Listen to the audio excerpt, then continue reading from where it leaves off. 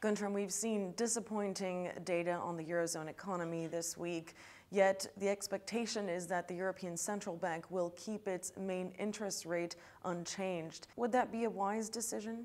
Well, I think you raise a valid point. Indeed, rates, I think, should be cut by now because the economic situation has deteriorated significantly. We've gotten a number of very negative news on the labor market, on, of course, also the business sentiment, but also consumer sentiment and investment.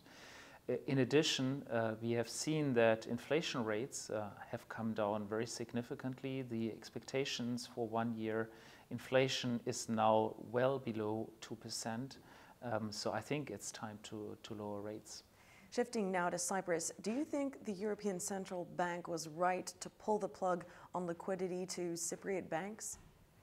Well, I think the ECB was right to pull the plug on banks that have been insolvent for quite some time in Cyprus. Indeed, it is not the role of the European Central Bank to keep insolvent banks afloat with cheap liquidity, ELA money, and so on. Yet, I think it was a big mistake not to provide liquidity after the deal had been struck and after the restructuring of the banks in Cyprus to the remainder of the banking system.